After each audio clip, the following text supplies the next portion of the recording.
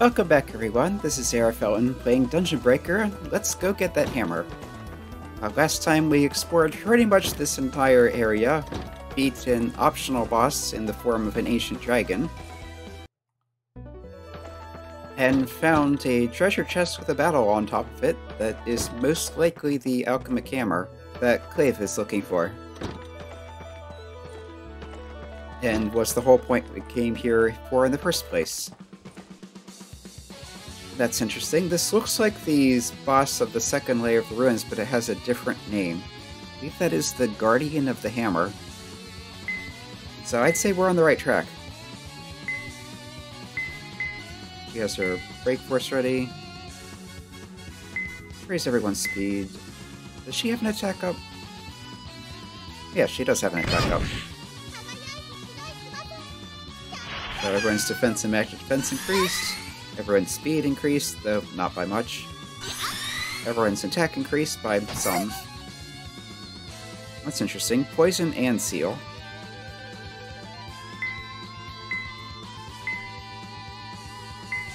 Do I have a multiple status cure?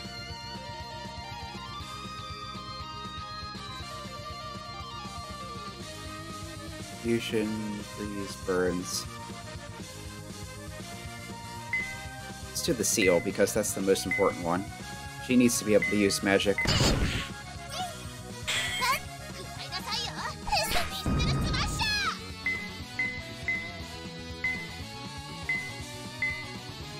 Right, and yeah, she can just heal.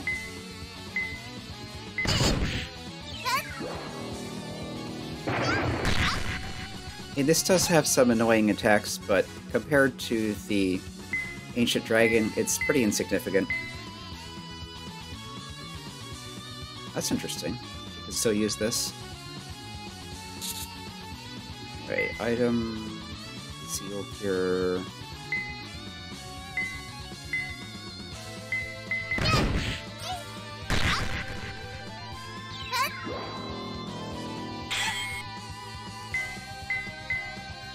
Alright, back to attacking with her. She can do some attacking of her own.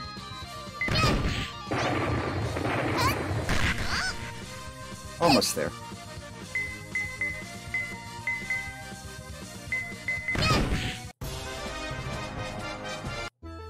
Yeah, insignificant next to the dragon, and there's the alchemic hammer. So that is everything of interest here. You might be able to fight the dragon again if you want. I suppose if you want to test your strength.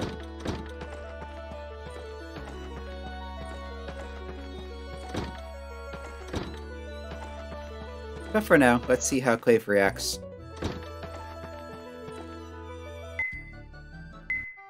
Okay, weapon shop. It's like, here's that alchemic hammer you wanted. She seems quite moved that he actually went and got it for her. But can I actually use it properly, she's wondering? It's like, don't talk like that, it's not like you to be so, Yoaki is... it's weak, but it's like in an emotionally weak, or, that kind of way. It's not exactly cowardly, it's more like timid, I guess? So yeah, that's definitely not like her. So here, take it, you won't know until you try.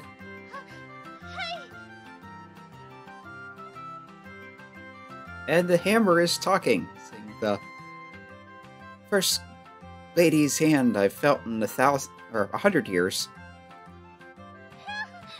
Yeah, Onago is woman or girl. Maybe a bit condescending, not really sure. Anyways, saying my name is the alchemic hammer. A magic hammer with the soul of a swordsmith. Magic hammer? Indeed. But the hammer is boasting, if you just swing me, even a woman who hates the word power even more than onions will instantly be able to forge swords on the level of a legendary blacksmith, or legendary level. You don't need training or study. I forge the swords for you. So all you need to do is hold me. Is this true? Yes, I do not lie. But that's not your own strength then, so it's not really something to be praised for. She's seriously looking to become a blacksmith for real, so she's not going to use that. And of course she's not listening to him and not doing what he expects her to. Yes, I can forge swords, even I can forge swords. My father's sword is being greatly strengthened. That kind of a crazed laugh, and now I'm a legendary blacksmith. Yeah, I kind of thought so. So it looks like weapons forging is a new option here. So apparently if you have the correct ingredients, you can make new weapons here. And just weapons, no consumables, no others. So starting from the top, we have Mistletoe. I believe that's a legendary sword. You have replica of a legendary sword from Myths. In addition to gold, you need ingredients, so that takes the Murasame blade and orichalcum.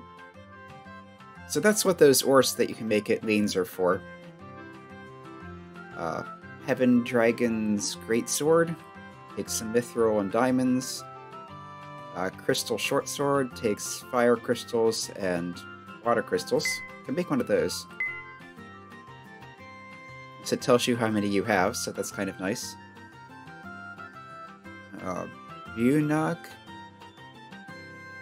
sure what that is. Armed Rue? Some kind of spear that the long-armed Rue used. That takes an Earth Lance and a Heaven's Drill. You can make those. Kaiser Knuckle takes Mithrils and Dragon Claw. Behemoth Fang takes Beast Fang and Orichalcum. Ukon Basara. Not familiar with that. Some kind of legendary hammer that causes lightning, I think that says. That takes Mithril and Orichalcum. And Orichalcus Staff takes Orichalcum and gold. So that's kind of neat. And if you come to Leen now, she starts calling him Master, and it's like, no, Alec. Please take me along on your next expedition, I'll bring plenty of medicine. I suppose that explains her free medicine skill. I'm trying to think of, wasn't there something here? Yeah, at the end of an era breastplate. Has a bunch of spikes on it, apparently. It's made from monster fangs, monster claws, and monster horns. But I do have enough to make one.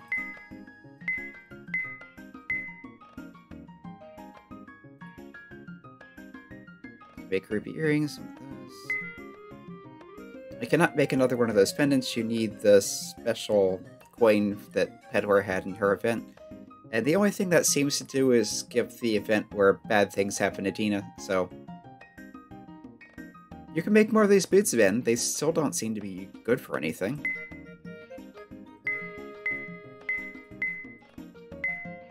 Yeah, I have a lot of orichalcum ore, so I can just make a bunch of these. Decent amount of mithril, too. I don't think the ore itself is good for anything else, so just make all of those.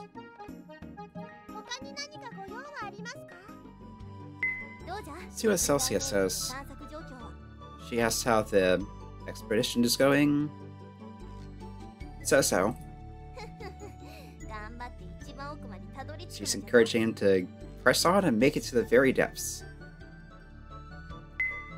Okay, so let's head back to the main dungeon. There is conveniently healing right here. Which sort of reminds me of the actual final dungeon. But obviously this is not the same place. So let's look around. This looks like a door. And we have boss music here, which is unexpected. We have a longhorn, which should be the minotaur. Deathwing is the bird. A Rukia chimera. Not sure what Rukia means, but it's a kind of chimera. And maze reptile. Okay.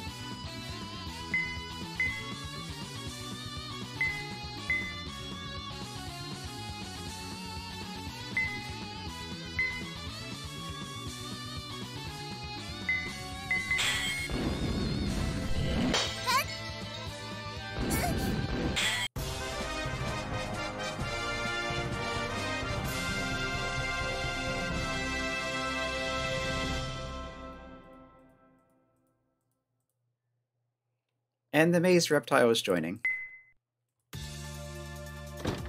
So, nothing too special. There's a blue dragon's key. It looks like we're going to be collecting keys to get somewhere.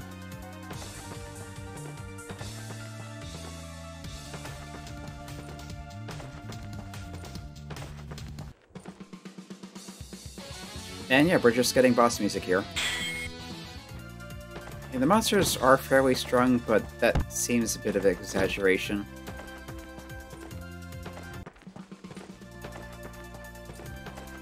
Just fought 3 antenna mages at once.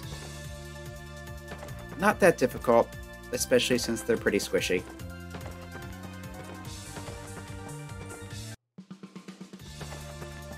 They could probably be pretty dangerous if they got the chance to attack, but they're fairly slow and don't have much health.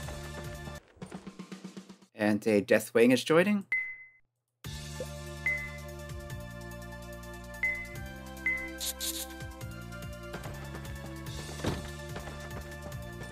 There's the White Tiger Key. So these are sounding like the 4 divine beasts of the elements, or cardinal directions in the sky from Chinese mythology. They come up pretty often. Suzaku, Genbu, Byakko, and Seiryu.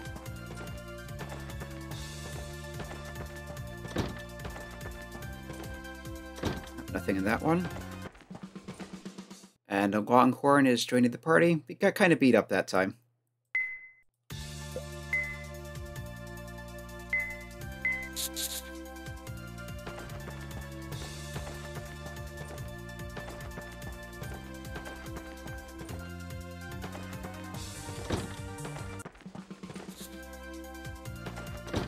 Fortunately, I have plenty of healing, and there's the recovery point nearby if I need it.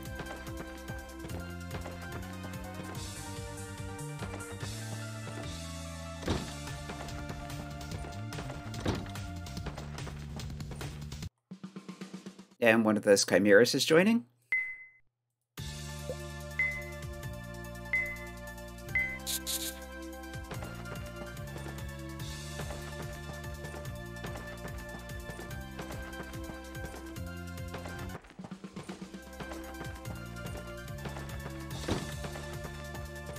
Another empty little room.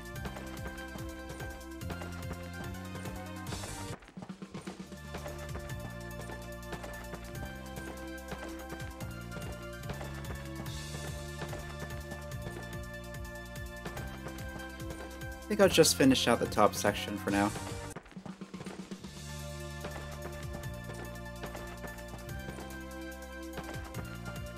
Of course, the door's on this side because it's not on the other 3. Yeah, these monsters can do a lot of damage, and it doesn't help that they're also pretty fast.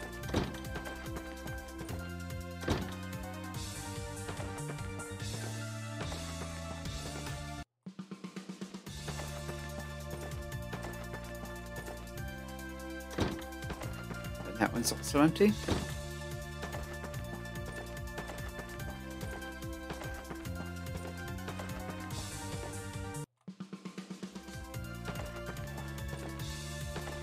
And I think I'm going to stop it for now.